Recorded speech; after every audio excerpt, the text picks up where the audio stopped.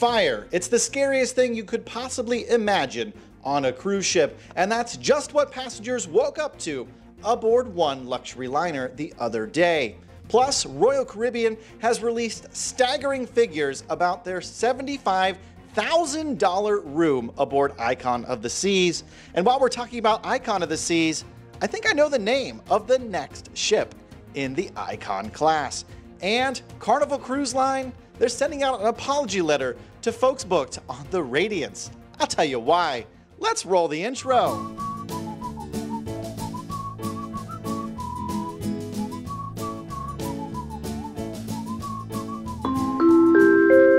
Hey, welcome to the Midships channel. I'm your Captain Corey, and thank you so much for stopping by the channel today.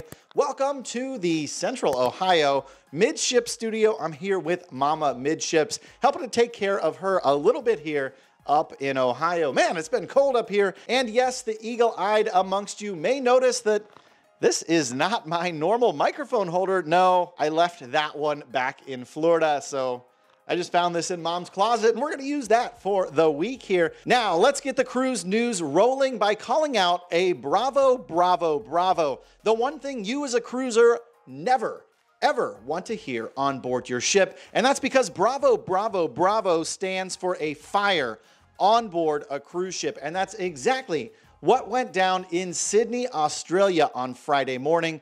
Aboard the Viking Orion. Around 8 in the morning, smoke could be seen billowing from staterooms, balcony staterooms more specifically, on deck 5 of the Orion. And it's said that the fire started somewhere on level 5, and all told, 3 cabins were affected by the blaze. To their credit, Viking's emergency response crew kicked in, evacuated the ship, was able to quickly extinguish the fire that affected 3 cabins, like I said.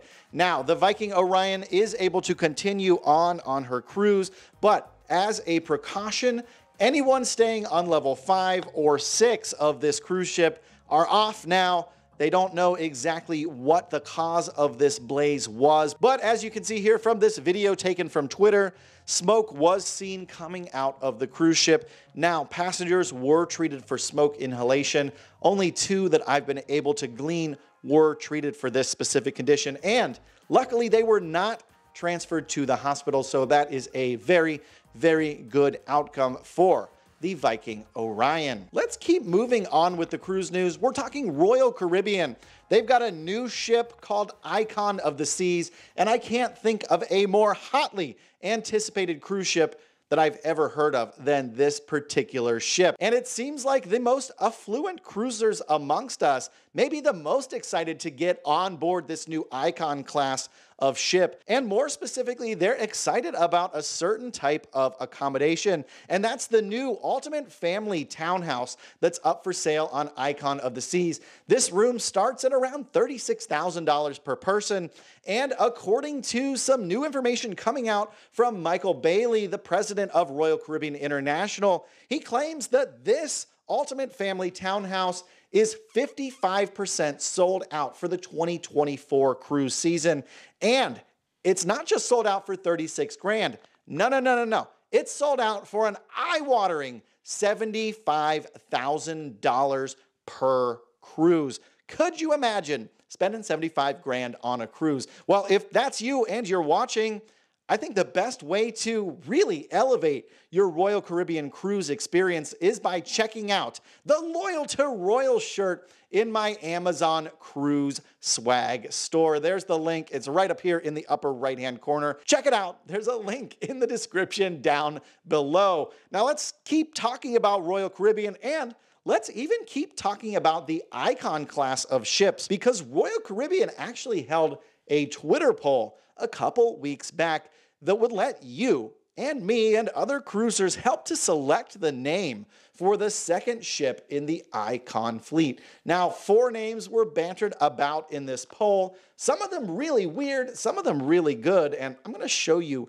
the results of this poll. Now, one thing that you might not realize is Royal Caribbean has actually taken up the game to trademark names that they're not even using yet on their ships. So there's a huge list of names 30 or so names have already been trademarked for Royal Caribbean for ships that don't even exist and might not ever even exist.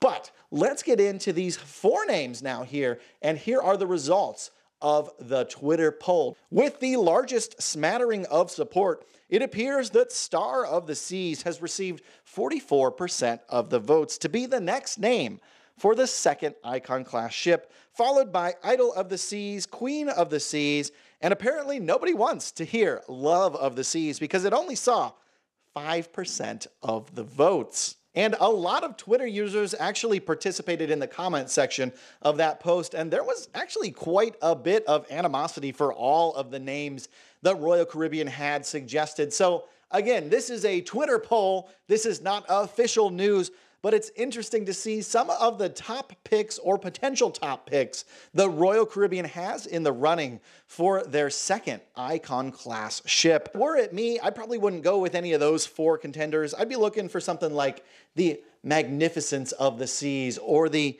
Inspiration of the Seas. I don't know. Comment your favorite potential name for a Royal Caribbean ship down below. Oh, you did know that I'm spending my first 2 hours after posting every video checking and replying to as many comments, actually all the comments so far that I received. So if you want to get my attention, the first 2 hours after this video. Now let's get on to our next cruise news story.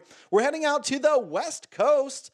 We're talking Carnival Radiance, a ship that I just disembarked about 2, maybe 3 weeks ago now. The Radiance is offering short 4-night cruises down to the Mexican Riviera, and unfortunately, Carnival Cruise Line has had to cancel one particular sailing for the Radiance. That is the December 8th, 2023 sailing. Carnival sent out an email to booked guests informing them that the entire ship is now chartered out, and their cruise is unfortunately canceled. Now, fortunately, Carnival is willing to work with cruisers who were booked on board the Radiance for this particular sailing.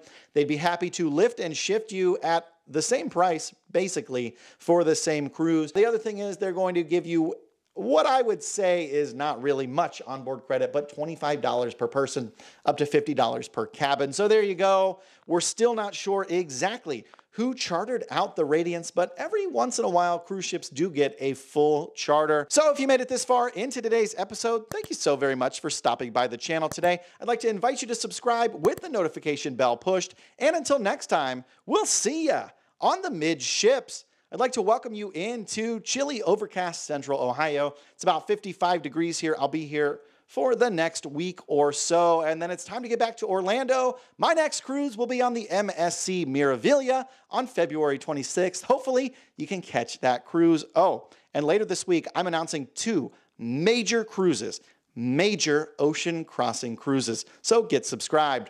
We'll see you tomorrow. La la la la la la la la la la la la la la la la la.